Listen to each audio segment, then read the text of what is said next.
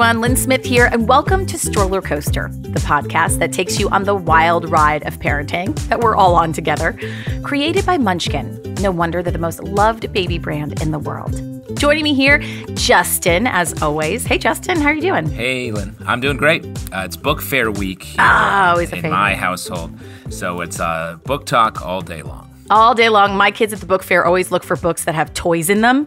And I'm always they're like... They're trying to sneak a toy. They're sneaking a toy. Can we just focus on the books? No, I mean, we're in the first grade over here. So reading is such an important topic in our house. We're trying to get our son really in the habit. I mean, I started reading with my son when he was weeks old. And it was something that became a ritual every night, holding him in my arms, pointing at things and just seeing his imagination and his eyes light up from when he's tiny, tiny, tiny. You could see that he was having a reaction to it. It's just such a special connection you can have with your kids.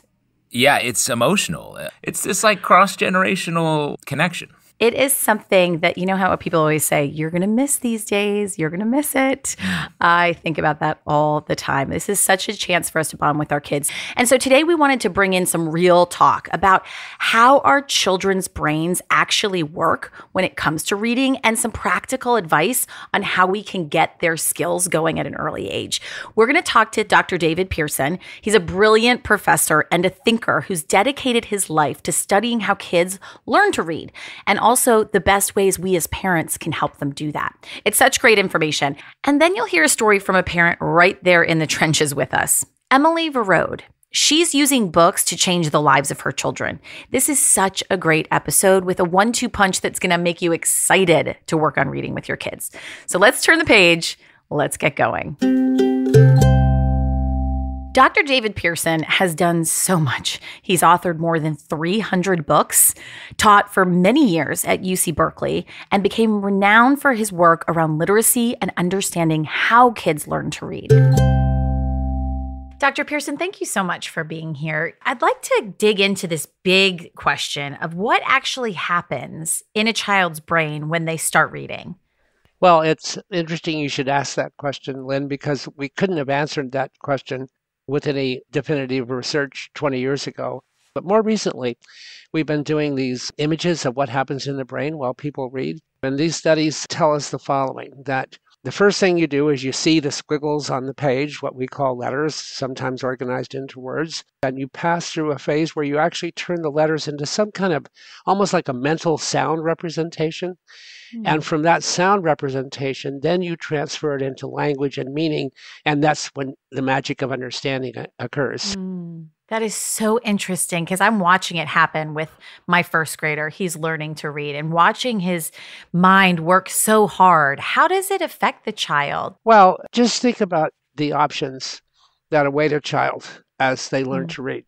The child who learns to read really has two worlds available. The world of firsthand experience and the world of books, or what you might call secondhand experience, right? Both of these worlds are available for learning and for enjoyment. And the cool thing about reading is that once you learn to read, you can take these journeys on your own. By the way, I have some colleagues who like to make a distinction between learning to read and reading to learn. And the idea is that, well, you spend the first few years of in school learning to read. And then once you get pretty good at it, then you can read to learn. It's not a distinction that I like. I think kids are always reading to learn, even when a parent, a grandparent, sibling, a tutor is reading to them. They want to know what's inside that book. Conversely, I'll be 82 in 2 months. And I think I still have a lot to learn, not only about the world, but about reading. And I hope I'm still learning to read for another couple of decades. How do we teach that to kids, that you are going into something that's going to be a lifelong gift? We've got to make sure that reading is always associated with interesting, exciting, pleasurable experiences. My friend and colleague Scott Paris likes to say that reading requires skill, will, and thrill. So when we teach reading in schools, we try to mix up the skill acquisition with the thrill of playing the game, and those two together can help kids sustain the will to become real readers who can do it on their own. Exactly. You know, my son's teacher reached out to us and had concerns, and so she actually had us do something at home where he read to our dog. And we noticed that it was really easier for him because there wasn't some of that pressure. I'm fascinated with the example that you brought up. I've got a 10-year-old granddaughter, Jane, and my daughter, Susan, sent me a video just last week. She and Jane are down at that local Humane Society, and Jane is reading to the cats. She's holding up the book just like a teacher and showing him the picture. And she even asked him a few questions about, now, what did you think about that? Things like that. And I thought it was so cool. Yeah, our pets don't judge us. We love them unconditionally, and they love us back that way. So we can fail in front of them and not feel that self-conscious. It's worked for us. So I know that there are two schools of thoughts when it comes to why reading is so important. Can you break down what those two are?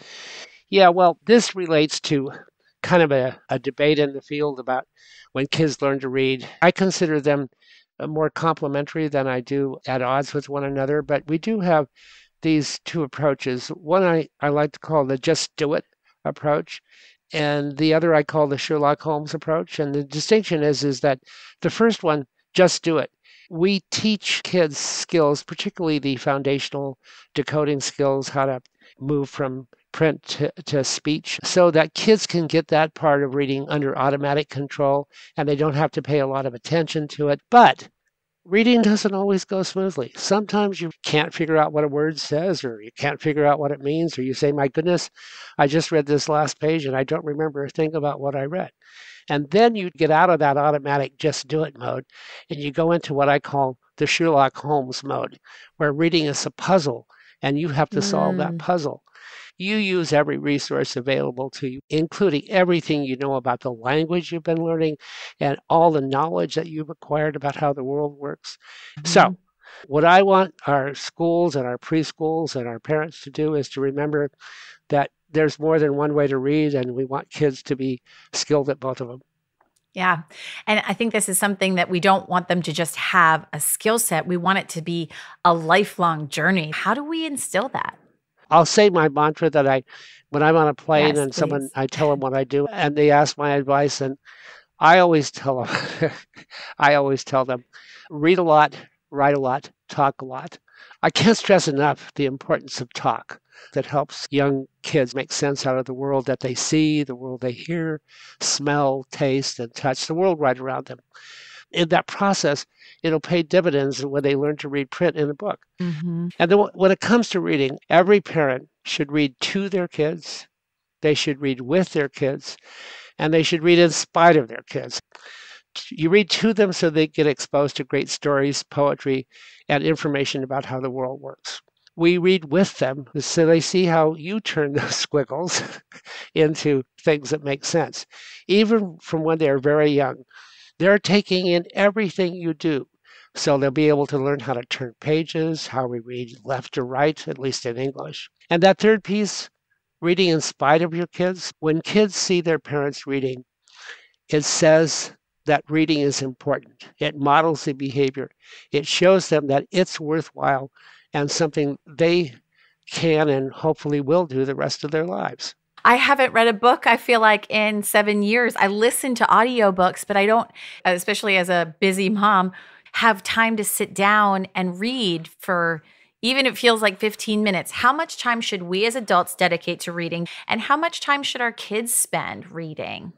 We have some very good research that shows that even when kids go from reading 0 minutes a day at home to reading 10 or 15 minutes a day, they shift in their achievement from scoring, let's say, at the 30th percentile to reading at about the 65th percentile. So I think that we could set that as a lower boundary, 10 or 15 minutes to be reading to and with the kids. How much time should you be reading as an adult? Well, as much as you can. We wouldn't want a world in which print didn't matter. So let's keep it around as an important medium right up there with all the new wonderful forms of multimedia we have for learning and enjoyment. A lot of this stuff is available digitally, but let's not forget trips to the library and how important the library can be as a resource for kids and as a place to hang out. almost like an amusement park for your reading mind and a place to take kids where they can see really how the magic of books and reading play out. So many great ideas on how to just immerse yourself and your kids into this gift of reading. Dr. Pearson, Thank you for such incredible information. Well, thank you, Lynn. It's been a real treat to interact with you.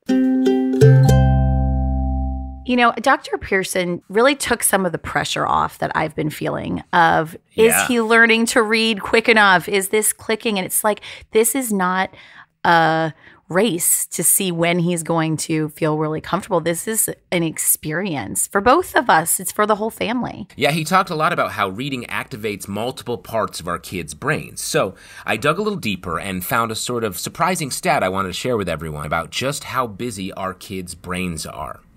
So by the age of 3, the brain is more than twice as active as an adult and stays that way for the first 10 years of life. Wow. So our kids are sponges. That's why reading to our kids at these ages is so important. They're just craving this information from us. Yeah, soaking everything in. And to go a little further, children's academic success at age 9 and 10 can be attributed to the amount of talk they hear from birth through age 3. So every moment matters. And those same children who are exposed to early language and literacy prove to be good readers later in life. So I guess the lesson here is keep talking and keep reading to your kids.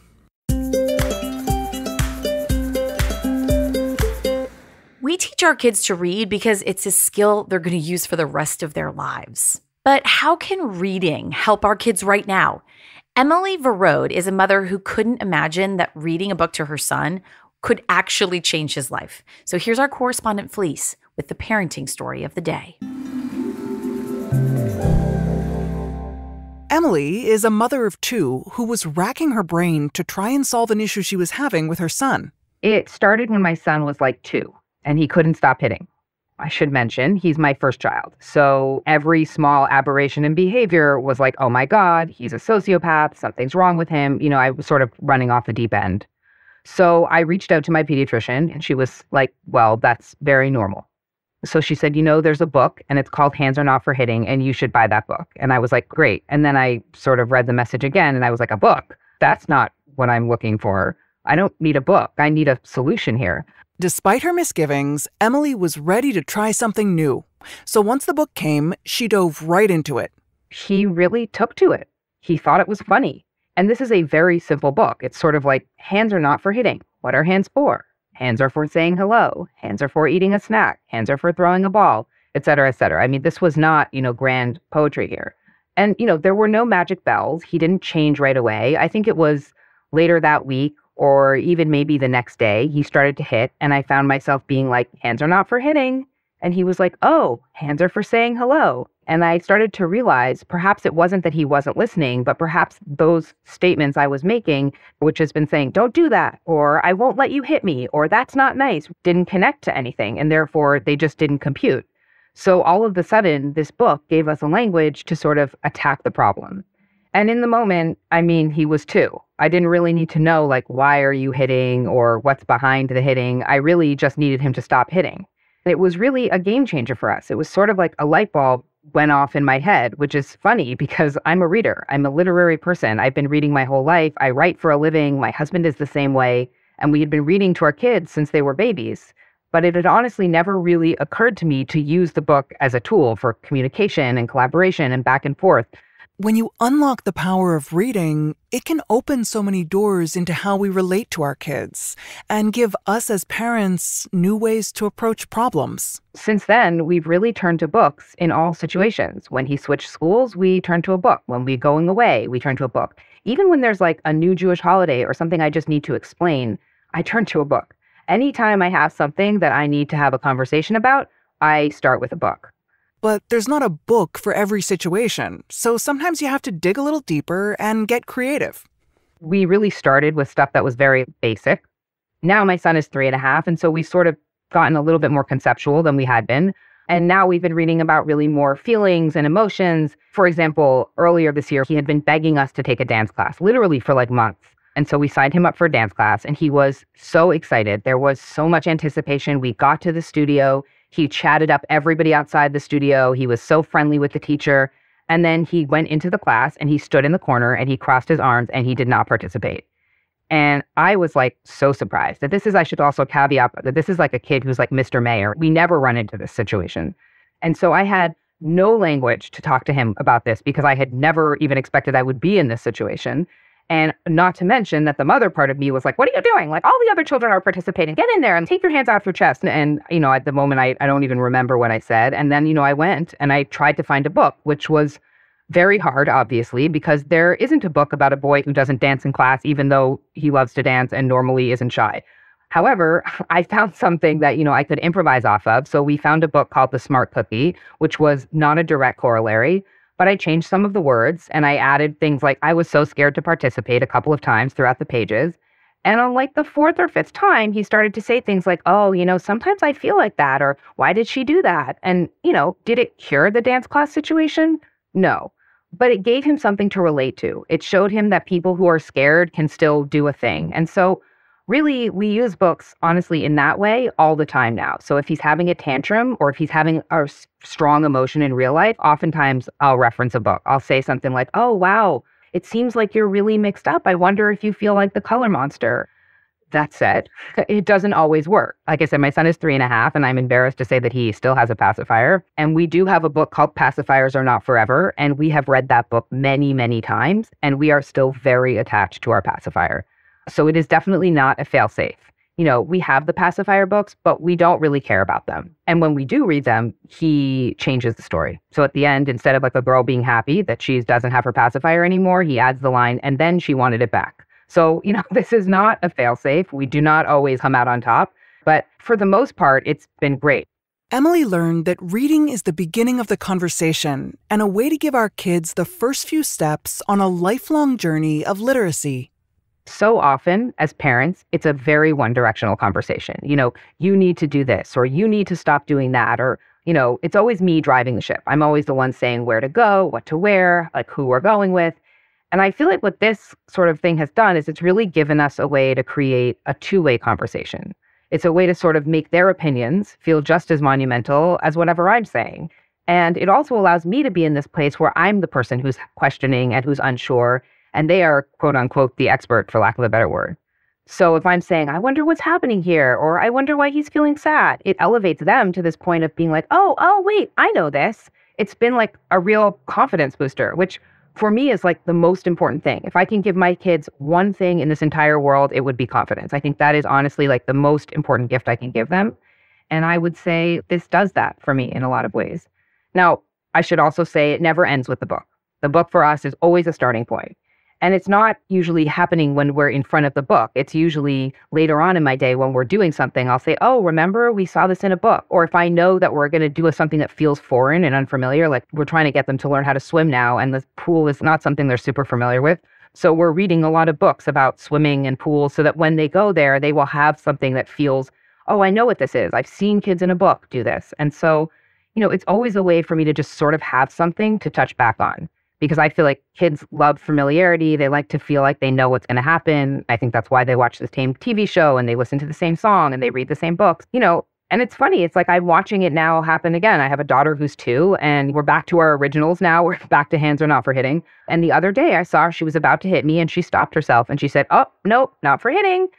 Reading gave Emily instant results, but beneath that, it gave her and her kids a way of connecting as a family. I think the act of sitting together and reading a book before you even get to anything that book is about is already powerful. It's like a moment of connection. It's a moment of settling down. It's a moment for family time.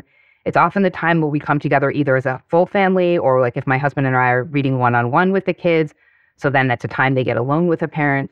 And so I think before you even talk about like difficult subjects or something you're trying to get out, that first building block is just the connection of being together, whether you're reading something important or not. And now, anytime anybody says we're having a problem with this or whenever, I'm like the biggest proponent because books have truly just been a game changer. Justin, I think a big takeaway here is books aren't magic. Sometimes they don't connect, but when they do, wow, you see, it makes a huge difference. Yeah, you have to give it a shot. That's why, like, kids' books, they're short. You can read them and find which ones work. It's different. Just between my 2 daughters, some books are our older's favorite, others are the younger. You've mentioned to me in the past that Charlotte's Web is a favorite in your house, right? Love You Forever, favorite in our house. There's always tears at the end of that book. And my son will turn to me and be like, are you crying again, Mom? I'm like, yeah, well, because someday you're going to be rocking me in my rocking chair. But in all seriousness, I mean, reading is this magical bond with your child. It's a huge task, but I feel a lot better after the conversations today. I hope you do too. And that's the show. Thanks for taking the wild ride with us. And I want to thank Dr. David Pearson and Emily Varod for joining us. And as always, thank you for listening. If you enjoyed this, share it with your friends. Spread the word. And as always, thank you to Munchkin. No wonder they're the most loved baby brand in the world. And you can find all of your favorite Munchkin products at munchkin.com. At StrollerCoaster, we're all about community, so if you have a question or topic that you want to hear more about, just reach out to us at podcast@munchkin.com. Hey, Justin, you also have some big news in Storytime, right? Yes, that's right. If you don't know, Storytime is our podcast for kids and parents where we tell classic children's stories in our own brand new way with improv actors. It's very fun. And we just released a brand new episode. It's our take on the classic Stone Soup story, except ours is called Rock Soup because it rocks. Here's a clip. Grandma picked up a rock from the ground and dropped it into the pot. Rock soup, of course. Rock soup, rock soup, rock soup, rock soup. I'm headbanging over here with you, Justin. I knew it. I knew you would. Rock it out. Justin, tell us where to find it. It's right here in the same feed. It's called StrollerCoaster Storytime. Check it out. Before we go, Munchkin invites you to join us in helping make the planet a better place for our kids. Support organizations that protect animals and their natural habitat, like IFAW, the International Fund for Animal Welfare. And now that you're ready to do something for the planet, here's something you can do for yourself. Take a time out. Today, let's feel the wind on our face as we make our way up to one of New Zealand's stunning mountaintop forests. It's home to the distinctive kiwi birds. Did you know there are 5 different species of these fluffy birds? They actually don't fly, and they're all cherished by New Zealanders. Thanks to the efforts of many local protection groups, the kiwis endure as a living symbol of New Zealand's exquisite wildlife. Enjoy.